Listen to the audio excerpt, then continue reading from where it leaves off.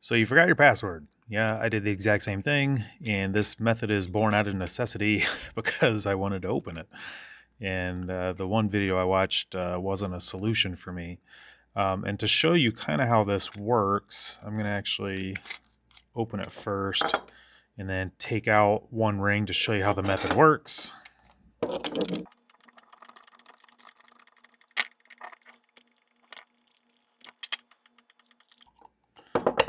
Okay, so basically what we're doing in here is we have this inner cylinder with all these little bumps on it, and then the ring that has this groove on it, which this one is matched up with the letter X because I changed the password. And what we're doing for each one of these is essentially we're going to put pressure on it, so we're pushing it like up the cylinder, and we're basically going to rotate it until we find a slightly looser position. You'll feel it, and that will be where it's not rubbing against the ring edge and it's actually lined up with the hole, because it'll get much easier.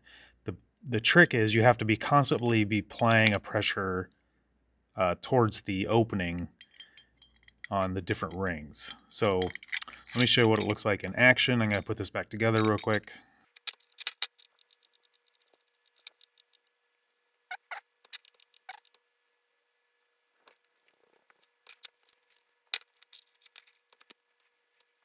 Okay. So I've got it together. I'm going to scramble it up.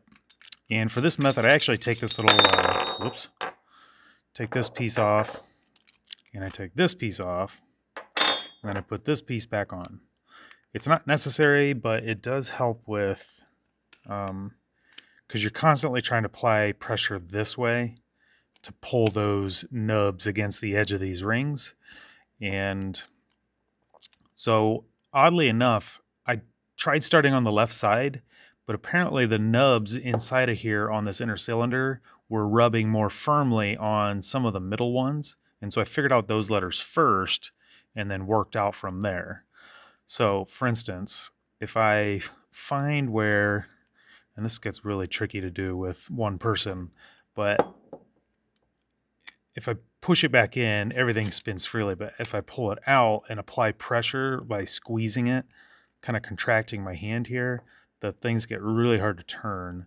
And so I do it kind of like this and kind of use this 2-finger method of pulling out, and then not so hard that it's impossible. But see, this one is just kind of, there are some light spots, but there's a couple of them, so I couldn't really tell on that one. So I think I actually started on this third one. And by applying pressure out, oops, I should probably get to the arrow, huh?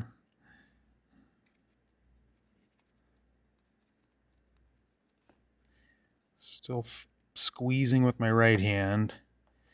I'm trying to, there. I felt it release right there because I know there's pressure on that. And now I can feel if I try to twist it this way, it kind of bumps something. And it's loose right here. And I go that way and it bumps something. Now you wouldn't notice this if this was pushed in just a hair.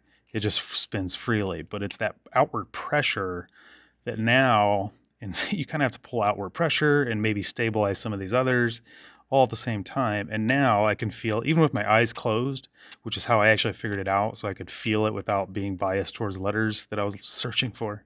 I can feel it rocks back and forth between that. So I know that one is a T.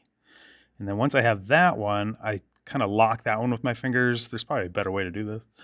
That one really doesn't want to turn. Oh, that one's actually already in place. That's why. If I release the pressure, it spins freely.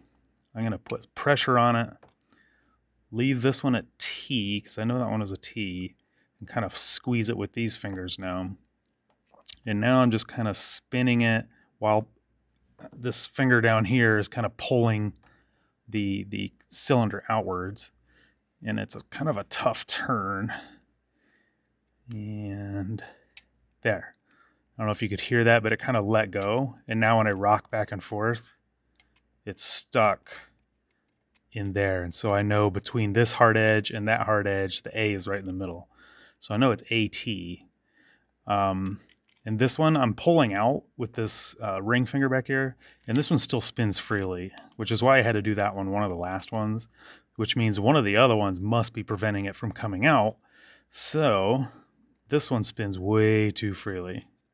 I'm still pulling outwards here. So if I leave my A and T and pull out and this still spins too freely, we're going to come back to that one because it must be spinning on something more difficultly. Oh, there it is. There's just a little friction there. I can feel it. It kind of jams up there. Again, still pulling out here. And it jams right there. I can feel it. All of a sudden it's like, oh, I got to really squeeze and turn. And then right here I can like easily move it, still applying pressure. So I know that R, rocking between those two, that R is the one that I want. So I know it's something ATR. And if I rock these, or apply pressure here, I'm gonna kind of swing through this. And again, I did this with my eyes closed, so I wasn't biased, and I can spin there. I just felt it release, kind of like it's not rubbing on anything anymore. And there I rock back and forth, and I can feel it's easy in the middle here. So I know that's actually an I. And then we know there's this one. We know these are all in that little gap. So it's going to be rubbing on this ring or that ring. And so you just find one that feels hard, and this one feels pretty hard. Actually, they both do. Let me do this first one. And this I'm going to kind of squeeze and use these underneath fingers here to kind of keep that constant pressure and also lock these other rings in place so they're not spinning around. And so again, I'm just going to close my eyes with this pressure applied and squeeze and turn. Squeeze. Oh, there. I felt it. Rocks here, rocks to there, rocks to here and there. Has to be an M. And so what I actually did was, I don't think I had the I. I put in Word Finder in Google, and you can put in like M-A-T-R and then asterisk, asterisk, and look in the 6-letter category. And I thought, yep, the only one of the 2 words that came up was matrix. Ta-da-ish. There we go.